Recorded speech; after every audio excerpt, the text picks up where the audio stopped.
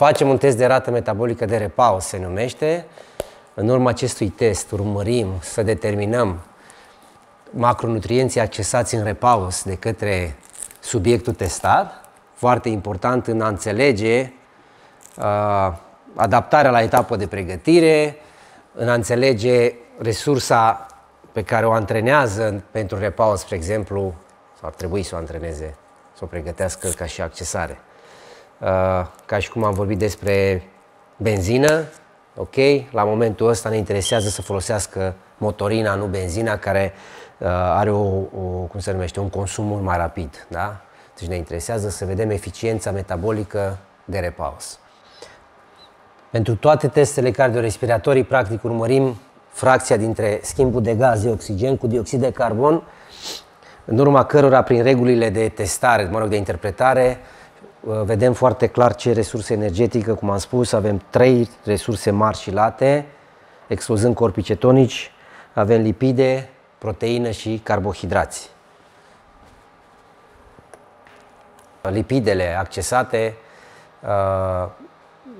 ne arată o eficiență pentru ce înseamnă resursa energetică de repaus. Dacă observăm o accesare de proteină, înseamnă că avem o problemă pentru ceea ce înseamnă refacerea și consumul de masă activă, da, musculară, ceea ce nu vrem să vedem așa ceva. Iar dacă este în carbohidrați, atunci e clar că antrenamentele la care se expune sportivul sunt mult peste ceea ce poate el ca și refacere. Și atunci organismul încearcă, prin metabolismul său, să acceseze o resursă energetică rapidă în a negocia refacerea. Evident, asta nu este o resursă eficientă, noi știm lucrurile astea, dar prin monitorizare, prin înțelegerea microciclurilor de pregătire și monitorizarea efortului, putem ajusta antrenamentele și efortul la care expunem sportivul. Vedem că accesează lipide cu un coeficient respirator de 0,76. Valorile pentru a determina resursa energetică, apropo de coeficientul respirator, corespund în felul următor. 0,70 în coeficientul respirator corespunde unei accesări de 100% de lipide, 0,83 proteină 100% și ceea ce este peste 1,0 înseamnă accesare 100% de carbohidrați. Am ieșit din sala de testare pentru a lăsa sportivul cât mai liniștit, pentru ca citirea să fie cât mai de acuratețe. Foarte important să nu fie gălăgie, să nu fie o lumină foarte puternică, tocmai pentru a nu excita partea neuro și ca atare să modifice valorile măsurate, ceea ce noi am văzut foarte des că se întâmplă. Oprim pe domnul Valeriu, care a terminat testul cu succes.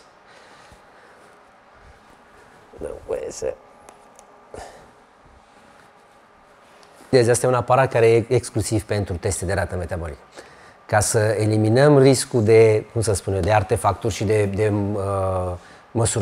o măsurare greșită, sigur că pe ăsta vrei să repeți testul. Și ceea ce la momentul ăsta facem pentru, uite, cu loturile de scrimă, facem în fiecare dimineață, repetăm testul ăsta și atunci, ca în orice chestie statistică, elimini lucrurile care... Și compari, vezi evoluția și altceva de la o zi la alta. Exact. Dar oricum, 0,85, nu? Asta... Ok, 0,85. Acum, apropo de semnalul ăsta, care pe mine, dacă vreți că a fost antrenor, pe mine m-ar îngrijora acum. Pe de altă parte, tu te pregătești de o competiție. Noi știm că odihnit n-ai cum să mergi în competiție, mai ales dacă vrei să atingi o perioadă de vârf, da?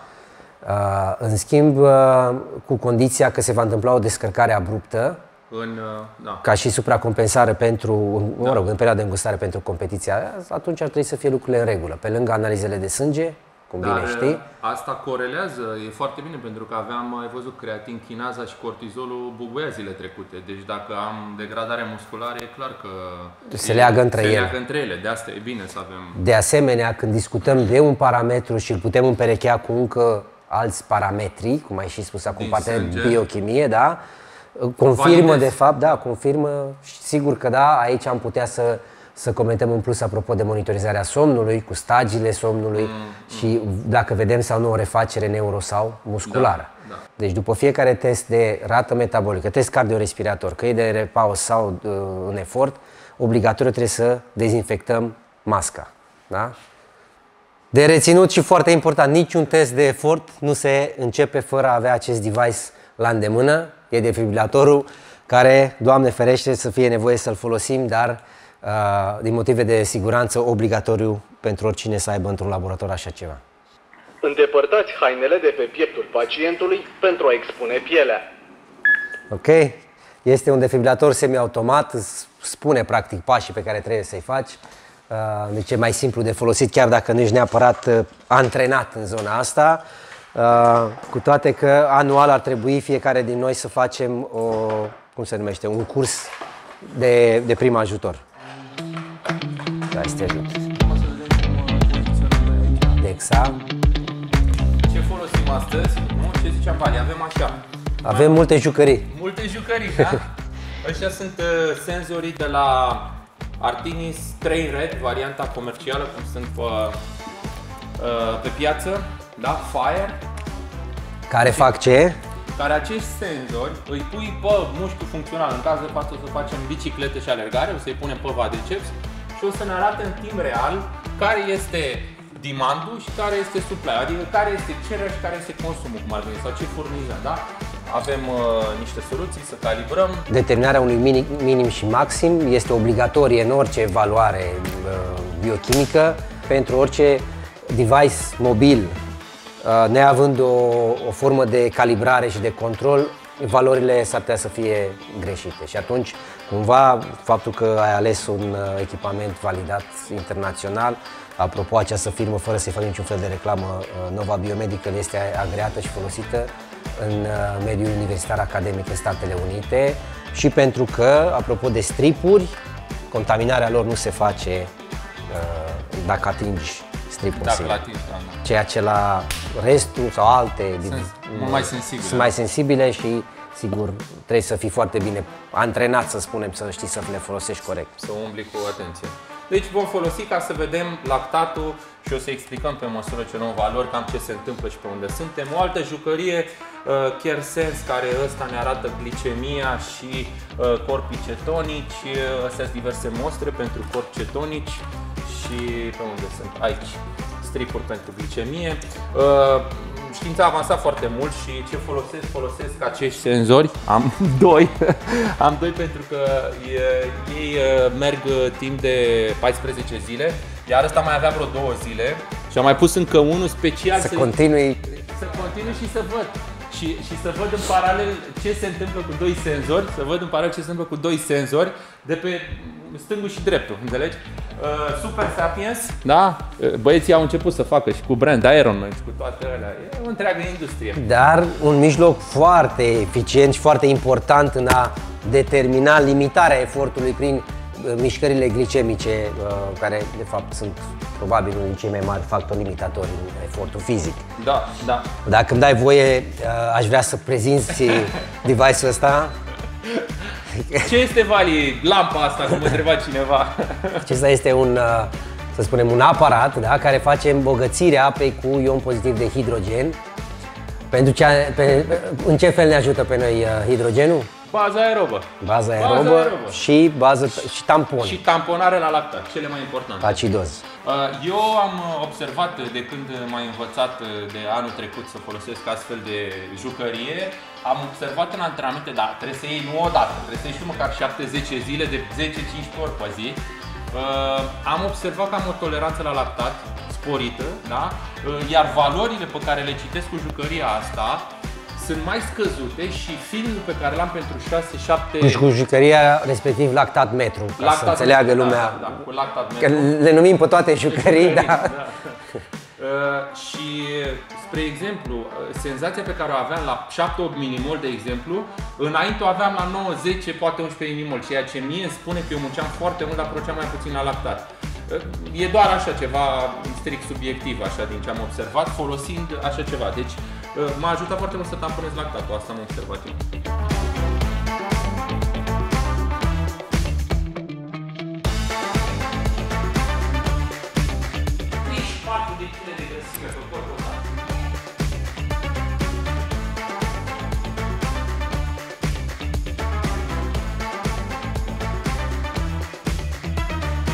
Am pus, nu?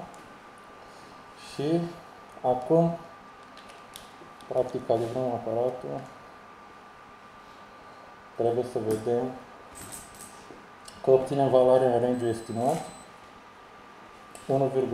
și trebuie să arate între 1 și 1,6. Deci a arătat 1,5 exact ce trebuie. Încercăm, tații, dacă zici, știi că așa... Opa. Acum Alia, da. Vezi că s-a dus pe canal până sus și îl citește acum, ok.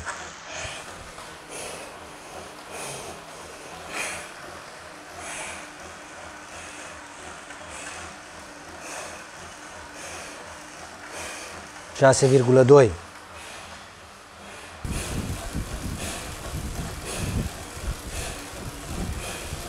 Coeficientul respirator 1,06. Din nou, parametrul ăsta devine important în a valida un test maximal, respectiv când trece de 1,10, pentru cei care insistăm pe o calitate și o validare în plus, mergem pe 1,15, da? Unul din criterii obligatorii. Da? De accesarea oxigenului la nivel alveolar. Da. Bun, coeficient respirator 0,99 e 100% carbohidrați, deci n-avem ăsta, puls 165, Watt 340 ne măsoară, dar asta e altă discuție. Bun, și restul, frecvența respiratorie și ventilație. Uite, să vedem sau deducem, nu, o să deducem Ce? din asta, să vedem consumul, ia, pe alte grafice. Stai că știu eu ce vrei tu. Nu ne mai arată, nu? Știi cât procent? De fapt avem, e 100% carbohidrați. Da, dar nu, stai că zic eu ce facem.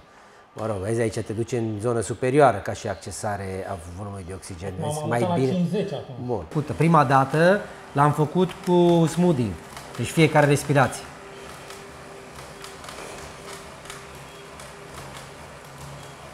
Deci s-a plecat cu lactat jos, 2,9, Cea mai scăzută, dai seama. puls 140, coeficient respirator 0,73, 100% lipide în momentul ăsta, poftim cultură. Asta apropo de mașinăria pe care ți-ai dezvoltat-o, dar hai să vedem.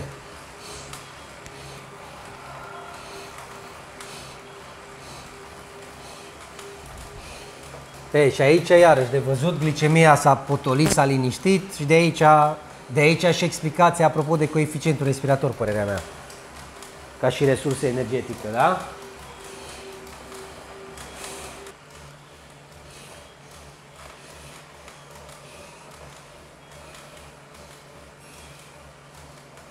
Eficiența pedalatului stâng-drept, Da. smoothness, cât de fin sunt pe pedală și balanța stâng-drept. Asta în raport cu o putere și o cadență, da? Da. Iar aici el îmi spune că ar trebui să spun cu 5 grade că pierd din eficiență, pentru că împing la 108, 105 grade, cum ar fi pe un ceas, pe un cadran, Da. și ar trebui să-l ajustez cu 5 grade ca să câștig, acolo am un punct mort. Asta mă învață aici.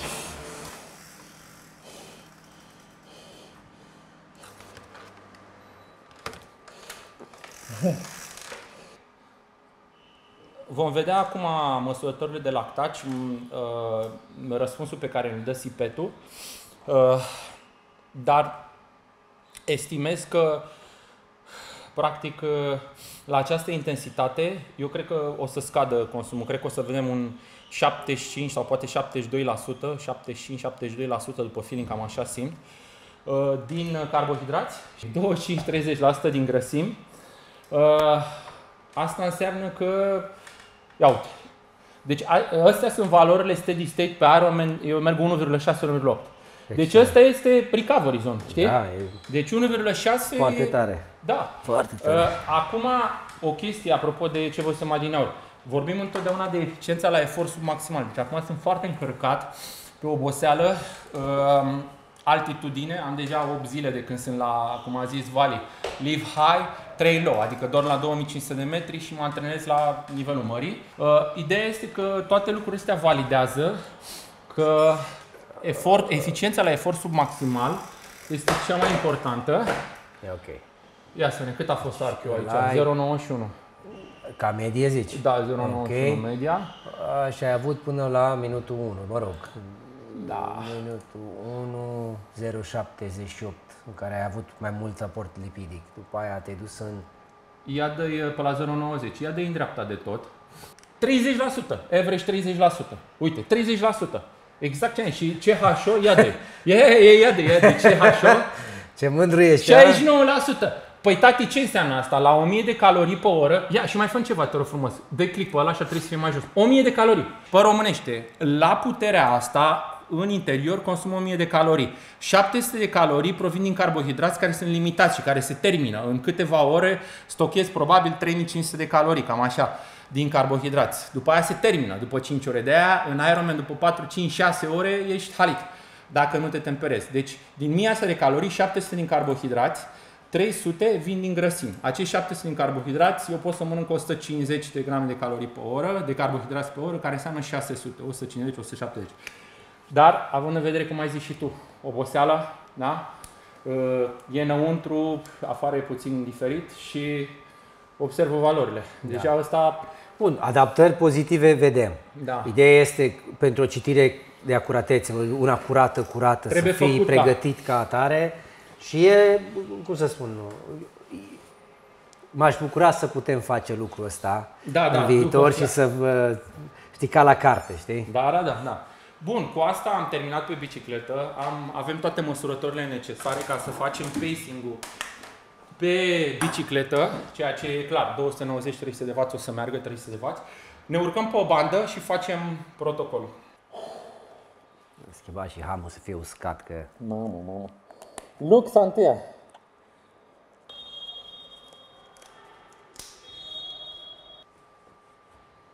Ok. E bine, altceva, vezi dacă m-am pus pe poziție aici, mult mai... Stai cât mai aproape de banda din față, ăsta e mijlocul benzii, ai 2 puncte de reper,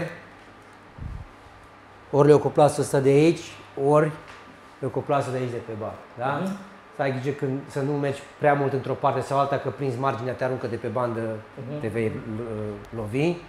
Când termini testarea, te prinzi cu mâinile de bările laterale și sari pe margine. Arată-mi cum faci asta. Da, corect, da? așa vine natural. Ok, și stai cât mai sus.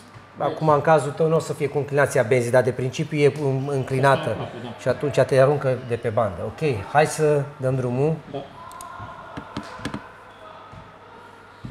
Mers.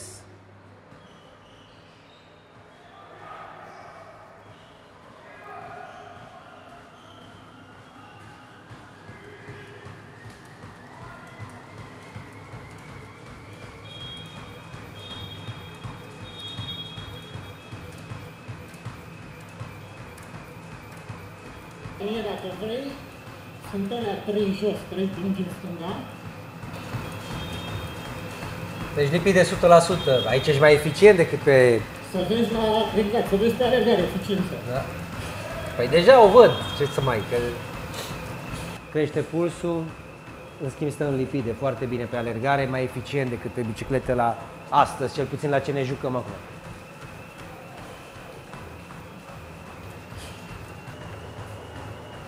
Ok, partea asta de aici, de sus, avem ritmul cardiac, pentru care el crește constant. Și aici avem oscilații în volum maxim de oxigen. Acum facem corelație între puls, ritmul cardiac, suntem în coeficient respirator de 100% în proteină la momentul ăsta, dar cu o saturație foarte bună. Deci încă, asta ne arată că încă are loc de mers. Acum am pus să vedem în procente, în timp real, câți carbohidrați și câtă grăsime. Apropo de ce căutam noi din datele crude. Da? Deci poți să le pui, să ți le setezi, să ți le vezi. În timp real. Da.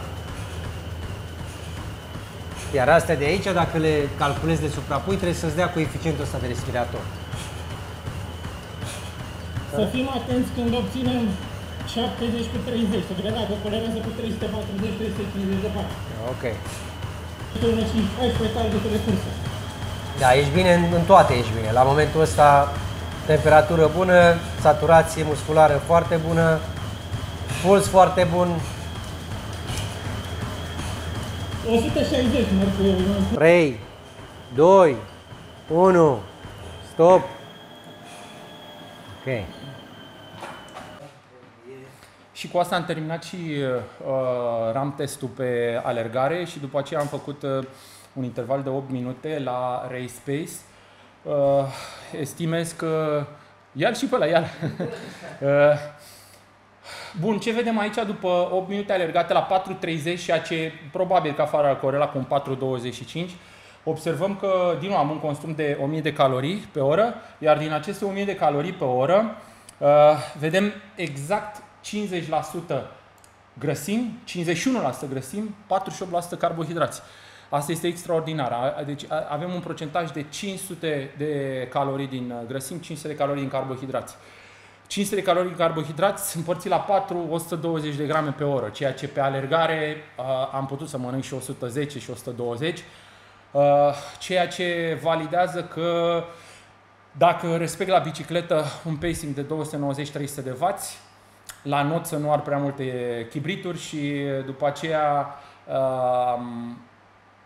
pe alergare să mențină ritmul ăsta, să mâncăm 110, putem să facem un pace de 1.30 la not cu 300 de W la bicicletă și 4.25 pe alergare, ceea ce asta s-ar traduce în funcție de condițiile din California, având în vedere că și notul este ușor, te ajută puțin cam cum e la Timișoara, vreo 5 secunde pe sută, un 53 la not, tranziția 1 este puțin mai lungă, tranziția 1 cu tranziția 2, să zicem 7 minute, 53 cu 7 oră, 4 ore jumate, 300 de W cam 4 ore jumate pe bicicletă, de 5 ore și jumătate, și după aceea un maraton de 3 ore și 5-8 minute, ar însemna 8 ore 35, 8 ore 38. Cam asta este statistica. Asta am făcut astăzi împreună cu Valeriu Tomescu. Am făcut 5 teste în total. Am făcut prima oară test de rată metabolică, în care am văzut cum funcționează organismul în ziua de astăzi. Și am văzut că sunt destul de obosit după antrenamente și sunt într-un consum de proteină, ceea ce înseamnă că corpul meu este în refacere și sunt destul de bubuit. Corelează cu valorile obținute ieri la testele de sânge, când am avut cortizolul și creatin-chinaza destul de ridicate. Bun, după aceea am făcut test ramp la bicicletă, câte 2 minute, am început de la 200 de W și am terminat la 420 de W, dar ultimul interval l-am oprit după vreo 30 de secunde, pentru că deja nu mai avea rost. Intrasem într-o zonă în care nu mai obținea nicio cifră și era doar chin și nu are rost să punem stres adițional acum. După acest ramp test am detectat foarte bine primul și al doilea prag ventilator. Am văzut consumul și am vrut să-l validăm. Pentru asta am făcut 2 intervale de 15 minute primul la 300 de W în poziție TT, în care am văzut că am un consum de 80 cu 20% carbohidrați grăsimi, și după aceea, pentru că 300 în poziție TT înăuntru valorează probabil 330 în afară, am făcut un interval de 8 minute la 280 de W, în care am văzut o eficiență sporită, 70% din carbohidrați, 30% din grăsimi, ceea ce este bine. Am vrea să vedem undeva un raport înspre 50 cu 50. Am și eu 50 cu 50, dar trebuie să mă la 250-260 de W. Pe când eu vreau să are la 300. Și după aceea la alergare am făcut fix același lucru, un ramp test de 2 minute, am crescut câte 30 de secunde per minut, 30 de secunde per kilometru viteză, am început de la 12 km pe oră, până la m-am oprit la 15,5 cred. Este o limitare cum n-am mai avut așa, pentru că sunt foarte obosit după blocul de altitudine pe care l-am făcut și după zilele trecute și nu musculatura a cedat, ci plămânul. Pur și simplu nu puteam, adică era la capacitate maximă plămânul.